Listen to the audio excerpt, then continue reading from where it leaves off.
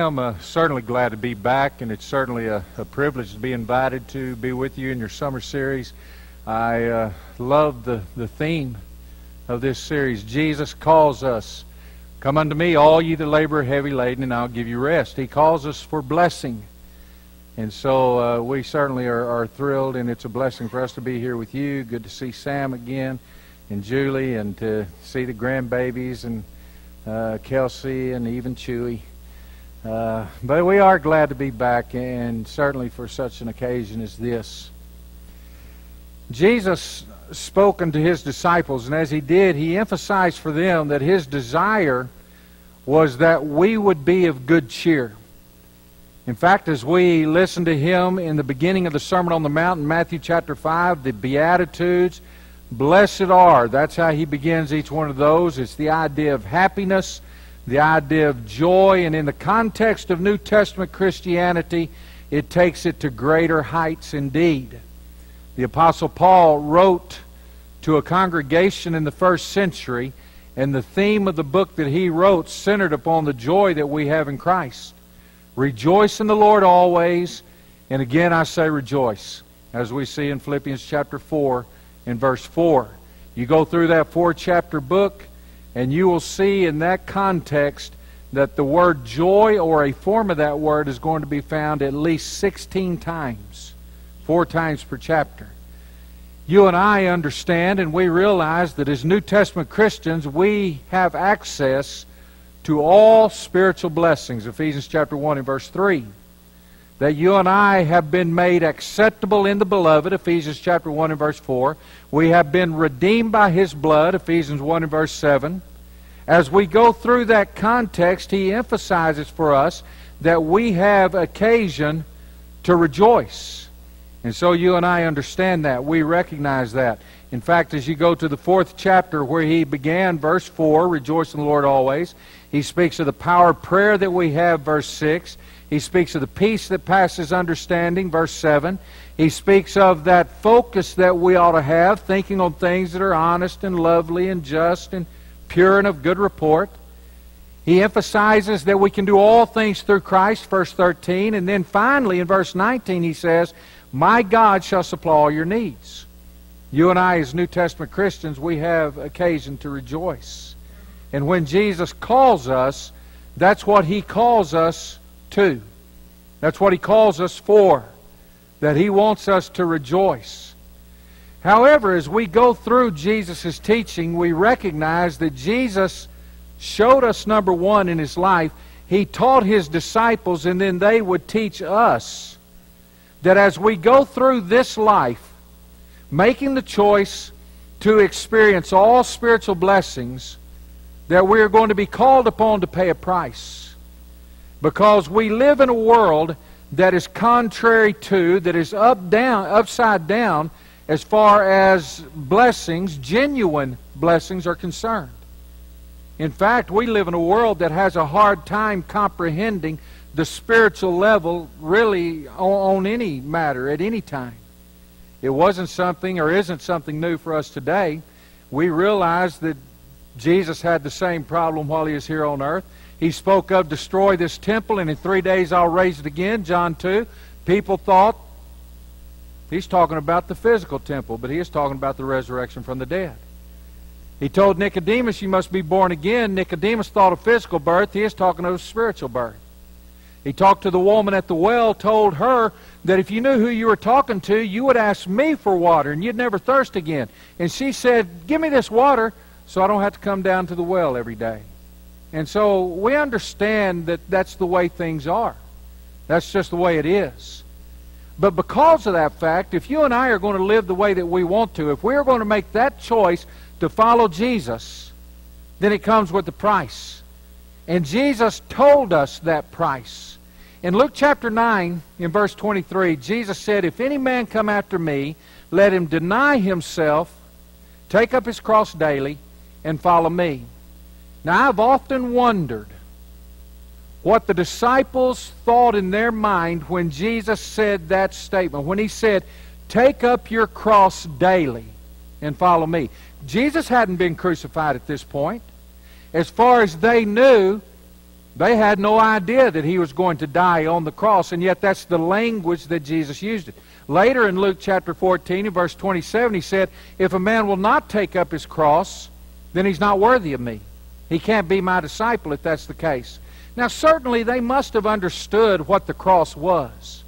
That was something that was prevalent in the day.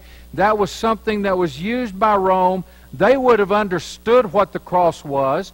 They would have known that the cross was not a tool of corporal punishment, but rather the cross was a tool of capital punishment. It was the death penalty when someone was sentenced to be crucified. We, of course, remember that that's how our Lord died. We glory in the cross. Paul said, I've determined to know nothing among you save Christ and Him crucified. And we see that language throughout.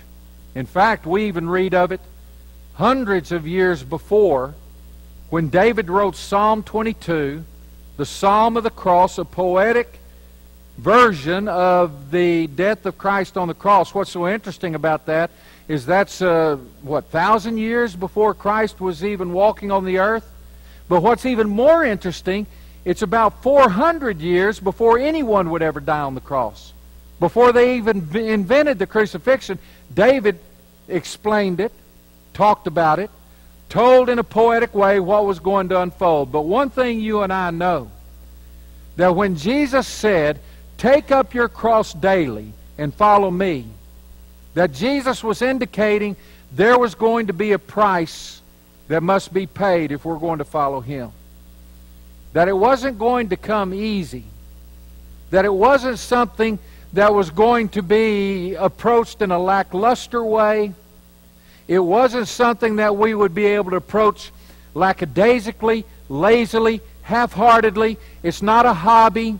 It's not something that we dabble in, but it's something that we have to make a choice. We have to make a decision, and we have to make that decision with great determination. With great determination. Now, what I want us to do for a little bit this evening in the time that we have is I want us to consider a New Testament Christian. And I want us to look at his life as it unfolds and as it goes through and see exactly, in a practical way, what is it to take up your cross daily? What does it mean? Now, when we do that, we're going to open our Bibles, if you will, with me to the book of 2 Timothy. And when we open to the book of 2 Timothy, we'll remember that this is, you probably remember this from a past study that you've done, this is the last book that the Apostle Paul would write, as far as we know. And he was writing unto Timothy. It's coming to the end, and now he is encouraging Timothy. We're going to get to that book in just a moment.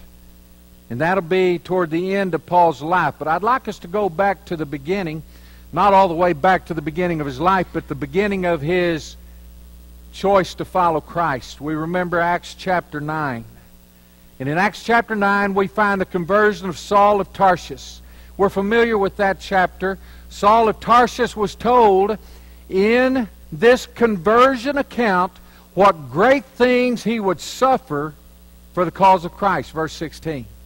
That when you make this choice, and I've chosen you to be an apostle to the Gentiles, I've chosen you for a specific work, Paul, and when you make this choice, you're going to suffer because of it.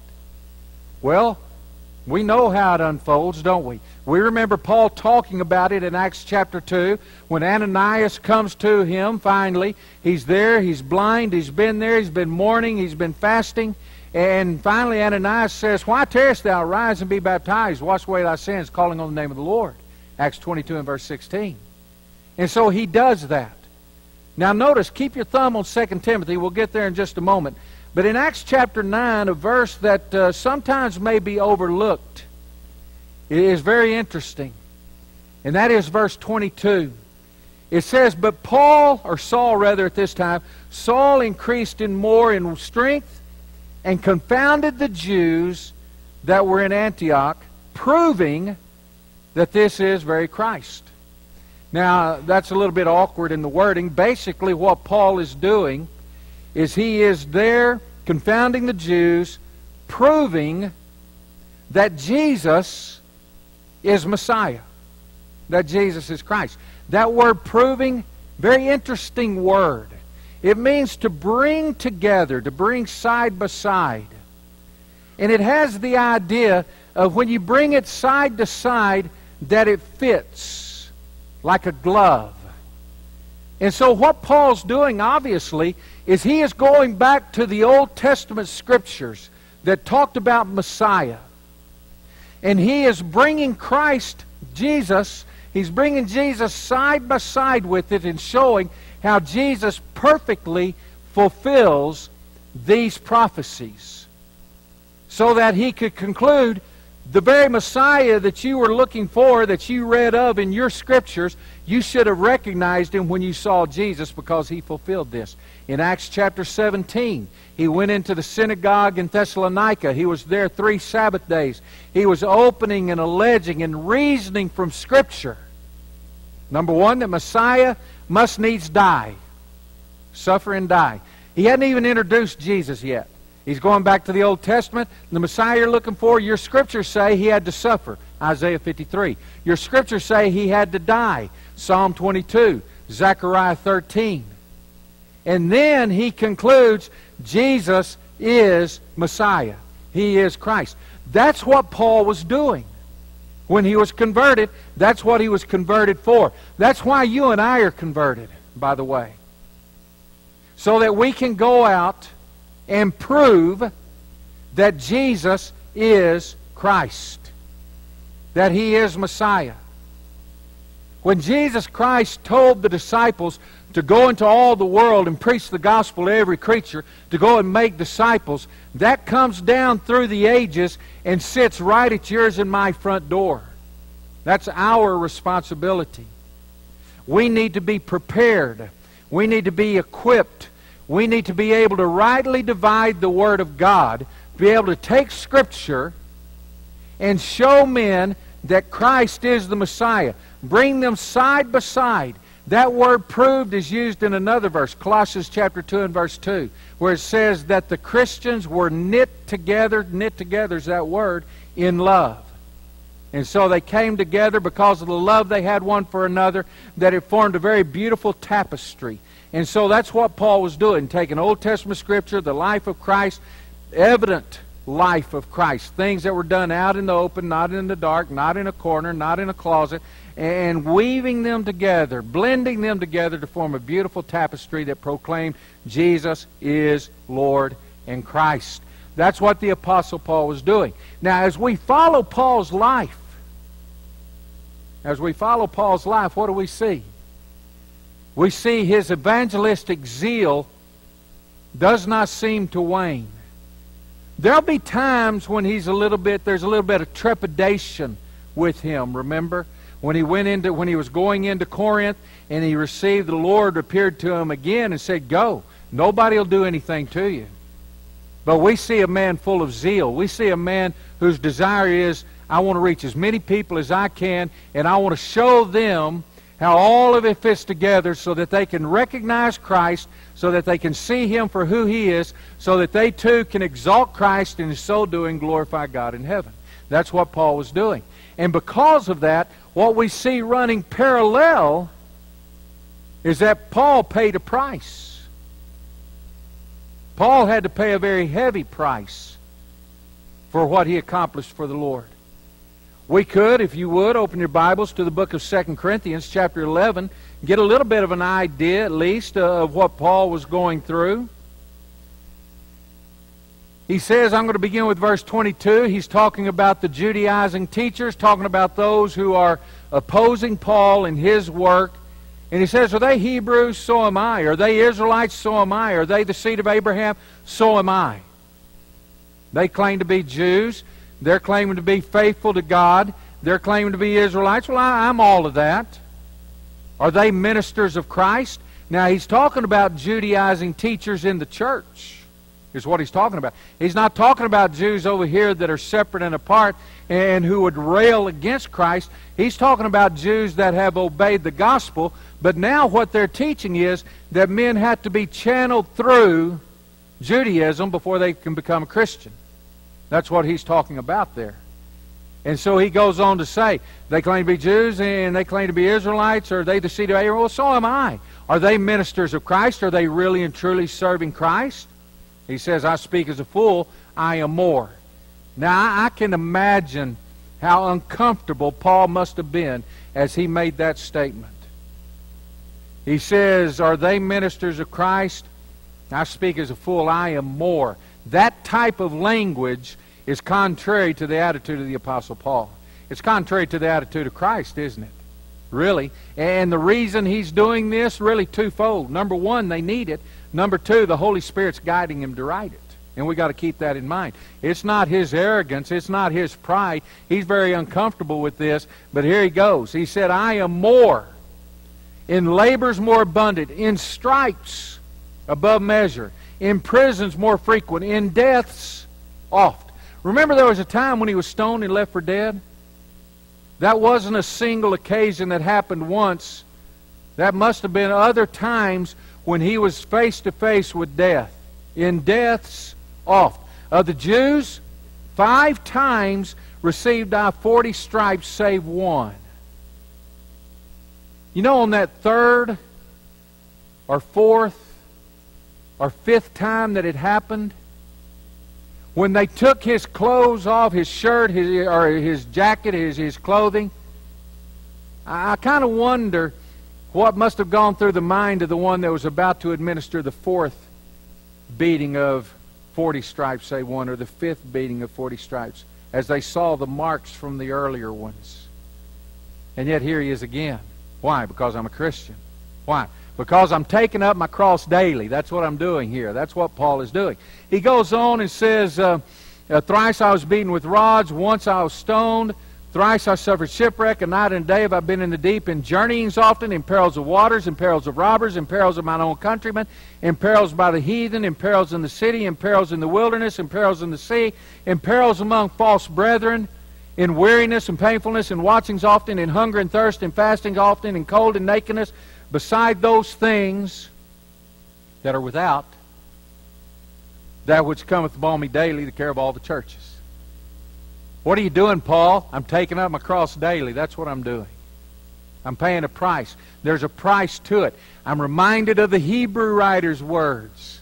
In Hebrews chapter 2, when he says that you need to take care lest you let these things drift. And he goes on and says, we haven't yet resisted unto blood.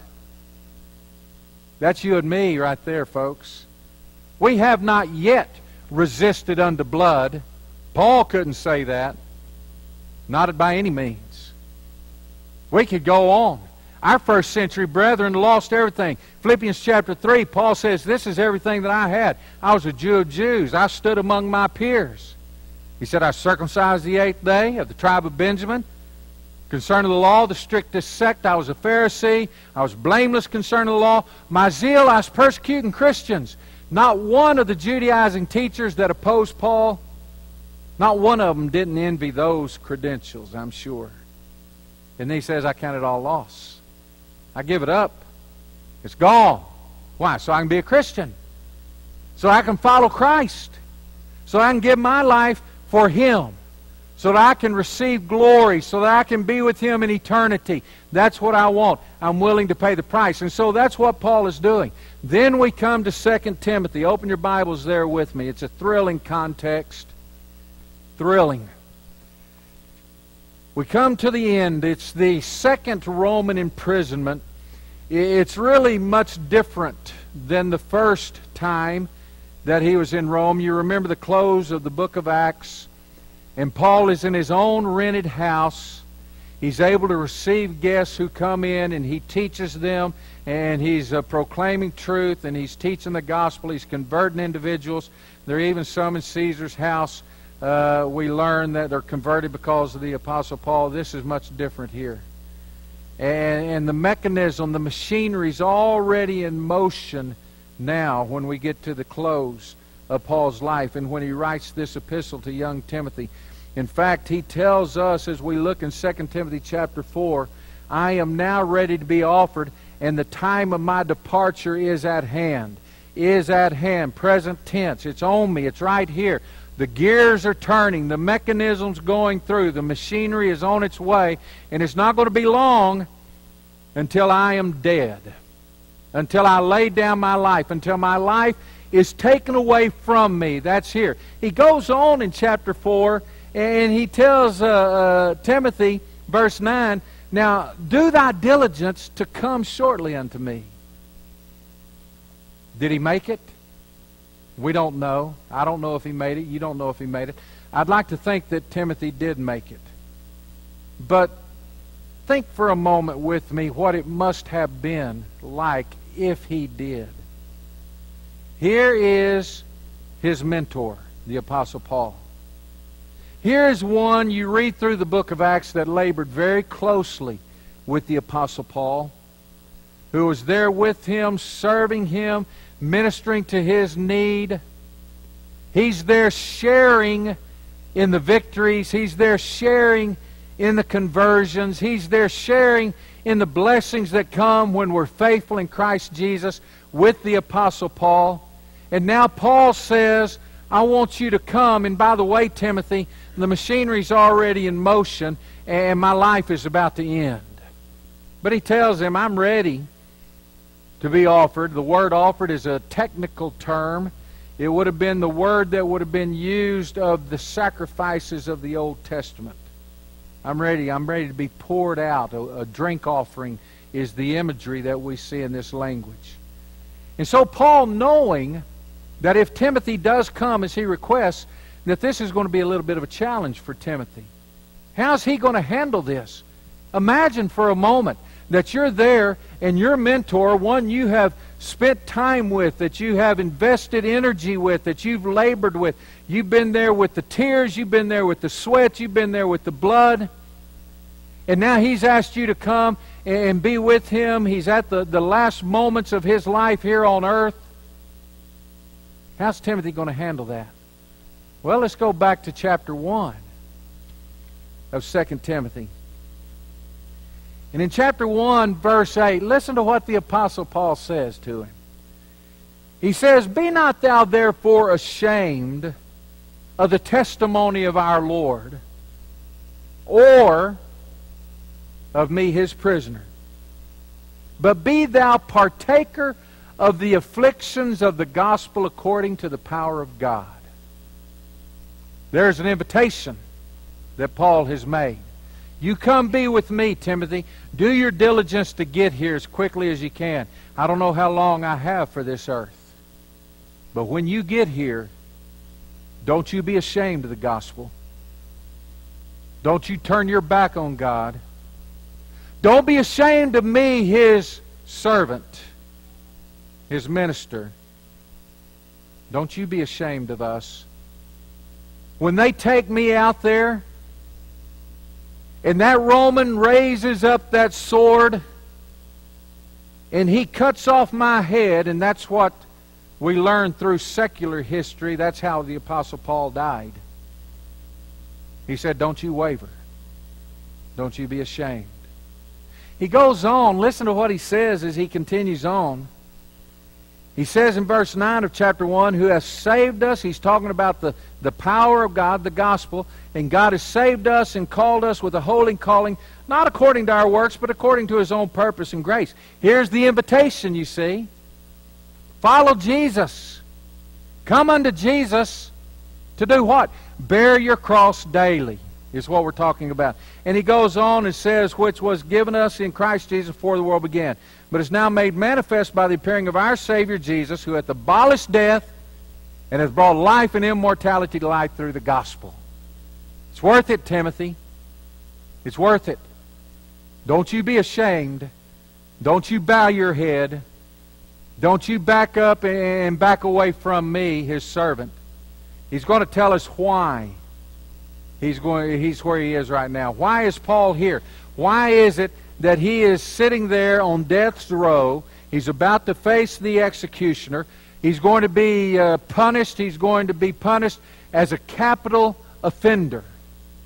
He's going to give his life. And he says in verse 11, why? Whereunto I am appointed a preacher and an apostle and a teacher of the Gentiles. That's why, Timothy, right there. And he uses three different terms, and they're very interesting terms. They are terms that apply, of course, in positions that men hold in the church. Some very limited number. He says, an apostle of Jesus Christ. We remember he started out with 12. Judas went and killed himself. Matthias took his place. And then Paul was an apostle out of due season. So there were 14 apostles altogether. Judas killed himself before he could do the work. Matthias replaced him, and then Paul comes on the scene. I'm an apostle. I was sent by Christ. There were qualifications for apostles. Remember when Matthias was being chosen, he had to be there to witness the baptism of Jesus, those events in between, even up to his resurrection. That was a qualification. Paul received those in a special way. He was sent by Christ. That's what apostle means. And he was sent directly by Christ. What he received, he said in Galatians chapter 1, I didn't receive from these guys. I didn't receive them from the other apostles. I didn't receive it from James. I received it from the Lord himself. In 1 Corinthians chapter 11, when he takes up the topic of the Lord's Supper, he says, that which I received of the Lord delivered I unto you. And so he was an apostle, not one whit behind the other apostles. He had the same authority, same ability, same responsibilities, and it's why he was here now with his head about to be on the executioner's block. He also says in verse 11 that I am a teacher of the Gentiles. Now, that stands as an affront to those that were opposing the Apostle Paul, those Christians that were opposing the Apostle Paul the hardest, the Judaizing teachers. I am a teacher of the Gentiles. And you know what Paul could say? I'm not channeling them through Judaism. When I teach the Gentiles, I don't teach them that they have to be circumcised. I don't teach them that they have to keep the old law. I teach them the gospel of Christ, which is the power of God unto salvation, to the Jew first, then to the Gentile. That's all that men need. That's why the Jews wanted him dead. That's why he's sitting where he is. He also begins it by saying, I am a preacher. A preacher. This word is very interesting in the Greek language. It's emphasized in this word, in the definition of this word, it is emphasized the message does not belong to him. The message is someone else's. It's the same idea as a herald would be used back in the days of old. The king would give a message to a herald. The herald would go out, and the only thing that he could do was speak what the king told him to speak. He dare not take anything off of it. He dare not add anything to it. His responsibility was simply to be a herald for the message that the king gave him. Here is our King Jesus Christ. Paul says, I am a herald for Christ. I can do nothing but preach the word. That's all I can do. I can't soft soap it. I can't alter it. I can't take away from it. I can't add to it. I've got to preach it, and I've got to preach all of it. That's why I'm where I am, Timothy. That's why I'm where I am. You see? I wonder what it would have taken to get Paul to turn away from that attitude. Turn away from that idea. Paul, don't preach Christ anymore.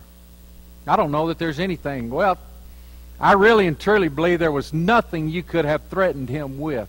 And based on what we're seeing right here.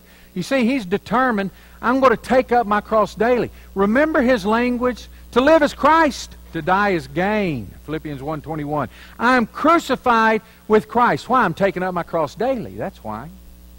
You see? And so, what would it have taken? You couldn't have gotten him to do anything different. You could not have persuaded the Apostle Paul. Paul, do you really and truly had to preach on marriage, divorce, and remarriage? You know, the teaching that Jesus had was hard. The apostles said that in Matthew chapter 19, didn't they? After he gave them the teaching, they said, who can bear this? This is a hard teaching. Do you really have to preach that? Paul, do you really and truly have to preach that revelings and banquetings and such like are works of the flesh. You go look at those words in the Greek and the definition of those words, you will not be able to not be reminded of what you and I would recognize as the modern dance. That's embedded in those definitions. Paul, do you really have to say that's a work of the flesh? You know, our teenagers, they like going to the dances. They're juniors, they're seniors this year. They've got to go to the proms. That's just part of it. Everybody expects them to. Do you really have to preach that? What would Paul have said? I'm a herald. I can't change the message. King gave me the message. Here's the message. Paul, do you really and truly have to teach that the effeminate and the abusers of mankind with man is a sin? That's homosexuality, by the way.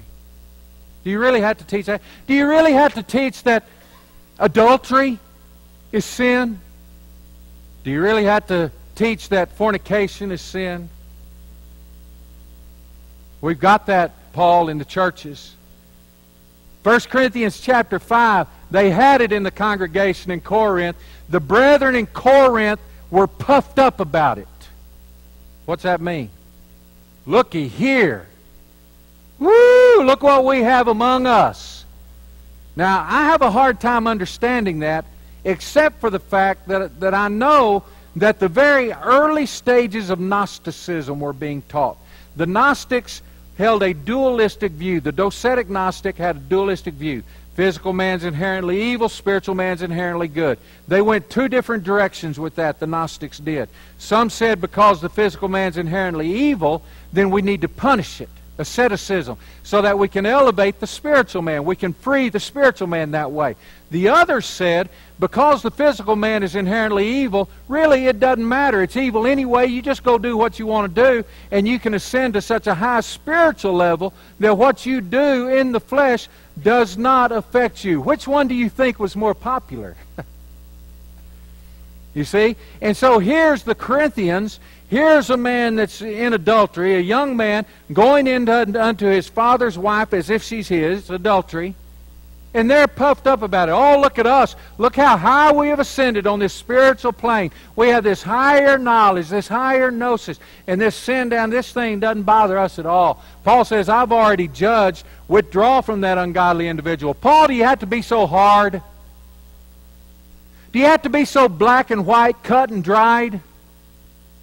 Yes. I'm a herald. I can't change the message. I can't alter the message. We got preachers today in the Lord's church who are weak, who won't preach the whole counsel of God because it's not popular. We got preachers that won't stand firm for truth because God said it and he's a herald and he doesn't have the right to change it. And so what's he do? He compromises. Sometimes they'll teach the opposite. More prevalent are those who will never teach false doctrine, but they're not gospel preachers because they're not preaching the whole counsel of God. We need gospel preachers. And when we are gospel preachers preaching the whole counsel of God, keeping back nothing that is profitable, Acts 20, verse 20 and verse 27, then be assured we'll pay a price. But it doesn't apply just to preachers. It applies to Christians. You see, you are the church. Individuals make up the church. You are many members, yet but one body. Right? 1 Corinthians 12 and verse 20. And the church is the bulwark of truth. The pillar and ground of truth. 1 Timothy 3 and verse 15. The bulwark, the pillar and ground, that term there, that was the wall that they built around the cities. Go back to the Old Testament, you have examples of those walls. Jericho, for example. Why did they build those walls? Protection. Those things, those ones that were inside, they were protected from that which was outside. We are the wall, the pillar and ground, the bulwark of truth. You don't have to be a preacher to be responsible to preach the whole counsel of God, to teach the whole counsel of God. And we all have opportunities. We all do. Those teenagers who are Christians among us, they have a field that is white unto harvest. And they need to stand up for truth. They are in a setting where evil is glorified. They're in a setting where evil is the norm. They're in a setting where wickedness is expected. When they stand up, they will pay a price. They will. Don't try to tell them it won't happen, because they're smarter than that, number one. And number two, it's not true. If you don't believe it, ask some of these young people if they've ever had occasion to stand up to their peers and say, you know, I can't do that, I'm a Christian. And ask them what the response was. You say, we all have that responsibility. What about at work? I used to work, before I went to preacher school, I was an iron worker.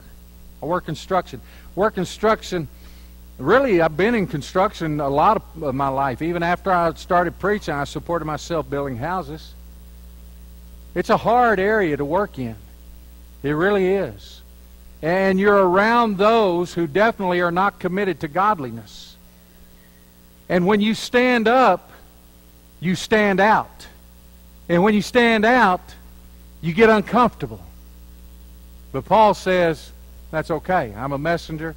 I'm going to preach. Well, Paul, you're about to give your life. You're about to pay the price. It's come down to this, Paul. Here you are, 2 Timothy. He's writing to Timothy now. He can hear them sharpening the blade, perhaps, knowing that his time is coming. The gossip going through the prisoners. Paul's going to be executed. Paul's going to be put to death. What now, Paul? What do you think now? You gave up your position as a high-ranking Jew. You paid a very hard price. You bear the marks of Christ in your body. What now? Are your eyes still sharp as they were when you stood face to face with those leaders of Rome, Felix and Festus and Agrippa? Or is your head bowed down a little bit now because the price is coming? It's time to pay. Your hands still sharp and still, or is it shaking a little bit? Notice verse 12 of chapter 1. You would be hard-pressed to find a greater, more simplistic statement of faith than what you find in 2 Timothy chapter 1 and verse 12. For the which cause, now what? He's talking about, I'm a preacher, I'm an apostle, I'm a teacher of the Gentiles, and for this reason, for this cause, I also suffer these things. I'm where I am because of those three things. Three things that you and I are called upon. Well, not three of them, but we're called upon to handle truth the way he did. And I'm here because of that. Nevertheless, where do you stand now, Paul? Your life's about to end. You want to take it back? Was it worth it? Nevertheless, I am not ashamed. I was ill-treated, mocked, ridiculed, beaten, left for dead more than once, often, he said. I'm not ashamed, for I know whom I have believed. I know. Two different words for know. Gnosis is one of them. That deals more of the process of knowing, of learning. The other word that is used here is a conviction of I know. The process is over. All the facts are gathered. My commitment is here. I know whom I have believed. It's interesting what he didn't say. He didn't say, well, I know Jesus. I knew the details of his life. He didn't say, I knew Jesus. Back when? He says, I know him. I know him today, I knew him yesterday, and I know him now, and I'll know him as long as I'm here. Commitment. I know whom I have believed. Present tense. I will continue to believe. I know whom I have believed, and I am persuaded that he is able to keep that which I committed unto him against that day. I am persuaded. As a Christian tonight, I stand where I stand because I am persuaded that Jesus Christ is just that, the Christ. That He is the Son of God, that He is the Lord. I am persuaded that the life that you and I are in right now, this physical life, is temporal. That the joys and the pleasantries and the pleasantness of sin that comes for a season is just that, for a season, and they are not worth my soul. I'm persuaded of that. I am persuaded that what my God has reserved for His faithful in heaven will be worth whatever price I have to pay here. Whether it be things, stuff, and junk, whether it be relatives or friends, there's not going to be one person. I am persuaded there will not be one person on the day of judgment when they hear enter into the rest will step to the doors, the gates, and look into heaven and say, I paid way too high a price for this. Not one person's going to say that. I am persuaded that on the day of judgment, men who hear, depart from me, you worker of iniquity, I know you not. There will be those among them that will have great regret. Great regret. And will say something along the lines, at least in their mind, I should have whatever. Fill in the blank. You can put anything in there that keeps someone from being a faithful Christian. I should have laid that aside. I should have been a more dedicated preacher. I should have been a more dedicated elder. I should have been a more dedicated... And there will be some preachers down there, folks, and elders, and members of the body of Christ who are just kind of floating along and fail to realize and understand that Jesus calls us to bear our cross. You will not wear the crown if you do not bear the cross. You won't. You can't. Certainly appreciate. The time's about up, isn't it? Got a minute, maybe? Two? None? Appreciate your attention this evening. Thank you.